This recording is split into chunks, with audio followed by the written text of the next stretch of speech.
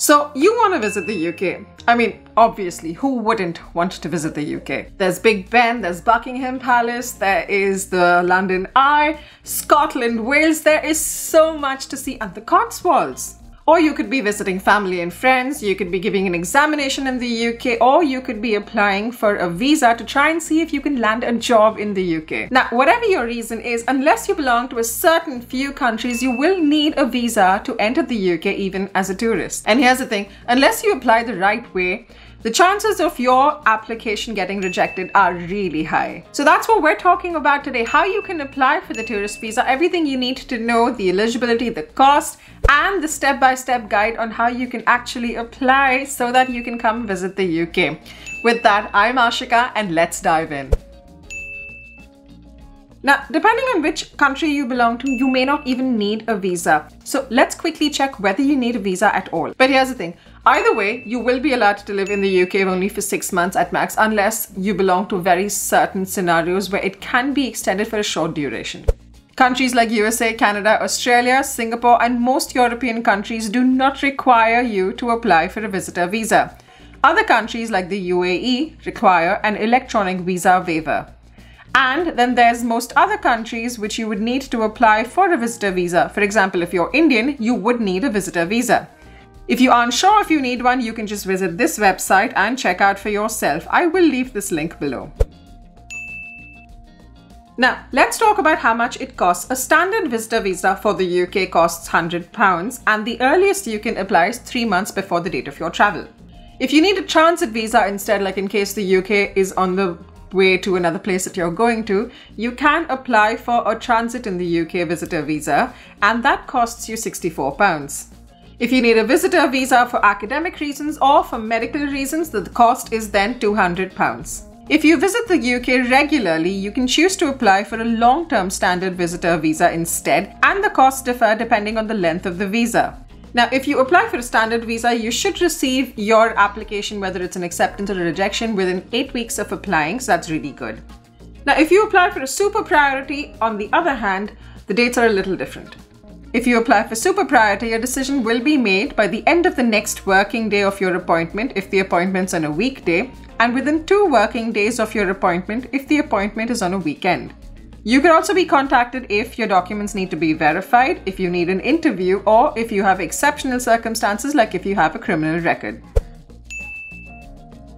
Now, something you should bear in mind is that when you come to the UK, there is an entire list of things you can and you cannot do, because I know there's a lot of people write to me saying they're planning on visiting the UK and they want to know if they can work while they're here, they want to know if they can look for jobs. It's really important you know what you can and can't do, because if you are caught doing something you're not supposed to be doing, you'll probably be deported immediately, and the next time you try and apply for a visa to come to the UK, it's going to be really difficult for you to get one. So please listen carefully. A visitor visa in the UK will allow you to stay in the UK for up to 6 months, and it allows you to do a bunch of things like business, so you can attend conferences or give an interview or receive training. You can study courses that are up to 6 months or take an exam. You can get medical treatment. You can visit the sites of UK or be a tourist. You can take part in the school exchange program. You can volunteer to work at a registered charity for 30 days. And you can pass through the UK to another country. Here's what you absolutely cannot do. You cannot do paid or unpaid work for a UK company or as a self-employed person. You cannot marry or register a civil partnership or give notice of marriage or a civil partnership. For this, you would need to apply for a different visa, which is the marriage visitor visa. You also cannot live in the UK for long periods of time through frequent or successive visits. And finally, you cannot claim any public funds. Now, let's talk about the eligibility for this particular visa. What the UK is looking for evidence is that, first of all, you will go back to your country by the time your visa expires and your trip is done. The second thing is that you have enough money to sustain yourself while you are in the UK as a tourist. And the third thing, that you're not looking for alternate ways to try and stay in the UK and extend your visa or try and do something so that you can stay for longer periods of time. Basically, they want to make sure you're not looking at making the UK your home through this visa. Now, if you're planning on traveling to the UK either to give an exam or for medical reasons or to study or for academic purposes, or if you're a scientist or a doctor, there's a lot more details that the government has gone into in terms of your eligibility. So what I will do is I will leave that link below and you can just go through it at your own pace because it's a lot to cover today. Now, I said this earlier that in most cases, the standard visitor visa is valid for 6 months, but there are certain circumstances where you can extend your visa. Now, let me warn you that this is only in certain exceptional circumstances and not everybody can extend their visa. So if you're going to visit family and friends, you really can't extend your visa, but there are a few examples. You can only apply to stay in the UK longer than 6 months if you're a patient receiving medical treatment, if you're an academic and you still meet the eligibility requirements, if you're a graduate retaking the professional and linguistic assessment board test or doing a clinical attachment.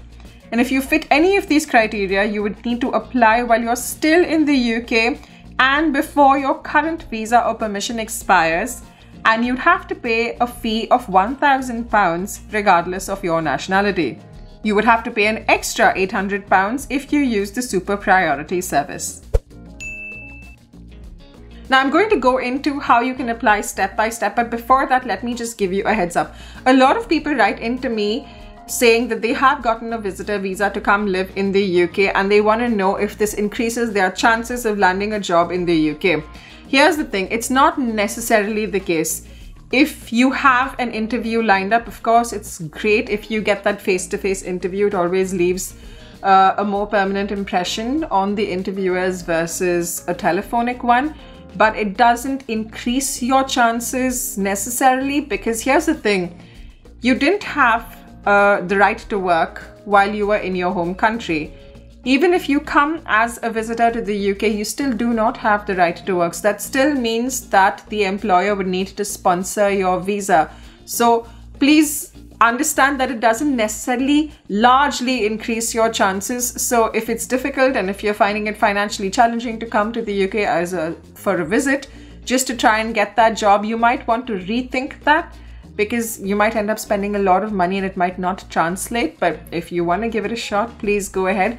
Just remember, you'll still need a visa. You'll need to go back to your home country and apply for a work permit to work in the UK and then come back to the UK. You can't convert your travel visa, your visitor visa, into a work visa while you're visiting the UK as a tourist. Now, let's get into how to apply. If you want to apply, it's really simple. First of all, you can apply online and you can do this 3 months in advance, like I already told you. Now, the good thing is, if you've never done this before and you need some help, there is a service that the government offers. I'll show you what it looks like. You can either opt for help over the phone from an advisor or face-to-face help, and you can get more information here, and both of these services are paid services. Now, I'll give you a quick demo on what all you need to fill. I really don't think you need to opt for the paid service. It's a very, very simple procedure. So the first thing you want to do is head over to this page and click Apply Now.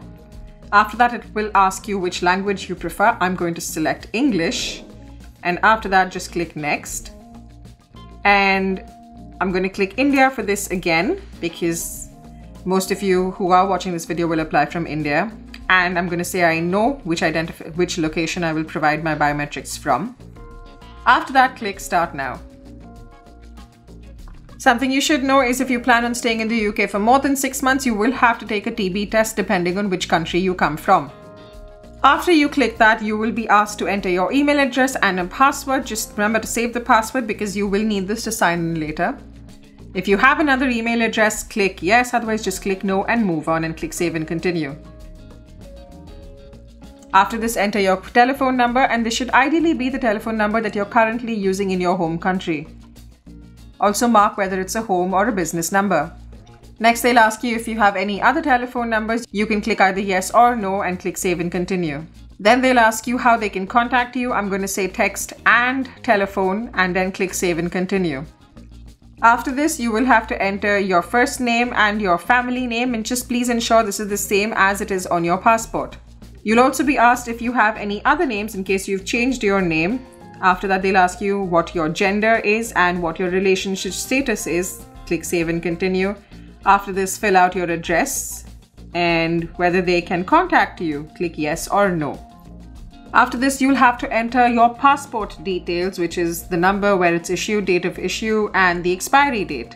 You'll also be asked if you have an identity card. If you have one, you can click yes or else click no. They'll next ask you which country you belong to, where your nationality is in the country you were born in, and place of birth. Fill in all of these details, rather simple. After this, they'll ask you if you've ever had any other nationalities, like if you've gotten a different nationality from your original one, you'll have to fill this in, click yes or no. Next, you'll be asked what your employment status is at this point, and you will be asked for proof depending on what you select over here. So please do not lie where this is concerned, because you will have to provide proof.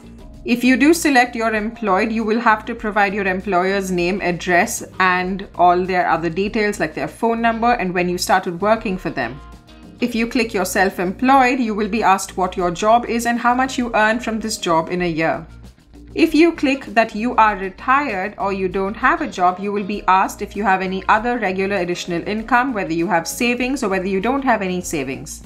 Next, you'll be asked about the cost of your visit and how much money you plan on personally spending on your visit in the UK. If you do not know how to calculate this, it's really simple. What you do is you take the cost of an Airbnb or a hotel that you plan on living in. Even if it's not booked, it doesn't matter, obviously. Take the average cost per day and check the cost of how much food costs in the UK and how much transport costs. Then calculate using this how much you'll spend per day. That should give you an approximate amount, and multiply that by the number of days you plan on staying. So that will tell you how much money you are planning on spending in the UK, and of course then keep a buffer over and above that. Next, you will be asked how much money you spend on an average on every month, and this is in your home country or whichever country you are coming from at the moment. You'll also be asked in case someone is planning on paying for your visit. Now, this is important when you are traveling as a part of a business delegation, perhaps, because your company will then cover a lot of your costs. Or if you're planning on traveling to meet either your friends or your family members, and in case they're covering part of the cost, you can definitely mention that over here. Next, you will be asked the intended day you plan on traveling to the UK. And they'll also ask you the day you plan on leaving the UK. Unlike in the case of the Schengen visa, you don't have to book your tickets for UK. You can wait until you get your visa to then book your tickets, because very often there's a really long backlog, so it's not recommended that you book your tickets in advance. After this, they will ask you what your preference is for spoken languages. You can click English or any other depending on what you prefer. You'll also be asked what the reason for your visit is. Now, like I said earlier, depending on which of these you check, your cost for your visa will then change. So if you're traveling for tourism, just click tourism, or if you're traveling for any of the others, click on that and click save and continue. If you click tourist, you will be asked whether you are visiting as a tourist or visiting friends or visiting family. Click the appropriate answer and click save and continue. After this, if you have a partner, because I chose I was married, they will ask you details of your partner, whether they currently live with you, their nationality, and whether they will be traveling with you. After that, you will be asked if there are any people who are financially dependent on you. Next, you'll be asked to fill in details about your parents, your first parent and your second parent. You'll have to fill in both for your mother and father, or father and father, or mother and mother, whatever you have. You'll have to fill in details for both of them. You'll next be asked in case you have family who lives in the UK. If you don't have family, there's absolutely no problem. Please go ahead and click no. Don't think that your visa will get rejected because of this. That's not really the case. They just want to know if you have any family or not. You'll also be asked if you're traveling as a part of a travel group. Depending on the answer, click yes or no. If you're traveling with somebody else, that's something you'll be asked next. Click again yes or no. They'll also ask you if you have accommodation in the UK and if you have an address for where you're going to stay. Now, if you don't have any family or friends and you plan on staying in a hotel or an Airbnb, just click you don't have an address and you can give the details of where you plan on staying in the next step. So when you click next or save and continue, you can just fill in this little box over here that you plan on staying in a hotel, and if you have an idea of where you want to stay or which hotel you want to stay, you can fill in those details, or you can just write that you plan on staying in a hotel and give the address or location of where you're planning on living. Next, they will ask you if you have been to the UK in the past 10 years. Now, if you have been to the UK, you will be asked for dates of when you came to the UK. Your previous immigration stickers will help you from your passport determine when you came to the UK. You'll also be asked if you have traveled to Australia, Canada, New Zealand, USA, Switzerland, or the European Union in the past few years, the past 10 years to be precise. And depending on what your answer is, again, you will have to give dates of when you visited the UK or visited these other countries, sorry. You'll also be asked if you've traveled to any other countries which are in the EU or the EAA actually, but which are not the UK, USA, Canada, Australia, New Zealand, Switzerland. So depending on whether your answer is yes or no, fill in that and click yes and continue. Again, you'll have to give dates. Next, you'll be asked if you've ever been refused a visa or asked to leave or deported or anything from the UK, so click yes or no. You'll be asked if you've ever breached UK immigration law, click yes or no. You'll be also asked if you've ever faced any convictions or penalties in the UK or in any other country. So depending on that, click whichever box is appropriate for you or click no, I have never had any of these and click save and continue. You'll be asked if you've been convicted of any war crimes, click yes or no and click the checkbox, I have read all the information. You'll be asked if you are part of any terror activity groups or organizations. So click the appropriate boxes over here and again, checkbox at the bottom which says I have read all the details. Then they'll ask you if you've been a part of any extremist organizations. Again, repeat the same process as earlier. Then they'll ask you if you are a person of good character, which means if you have undertaken paid or unpaid activities on behalf of a non-UK government which is known to be dangerous. So again, read all of the questions and click yes or no and click save and continue. They'll next ask you about your employment history, whether you've worked for any of these organizations that have been mentioned over here and click save and continue. Next, they'll ask you if you have any additional information that you want to mention that you haven't been asked as a part of the form until now. So if you have any circumstances that you think the government should know about to help you with your visa, please mention it here, or you can just click save and continue and move on.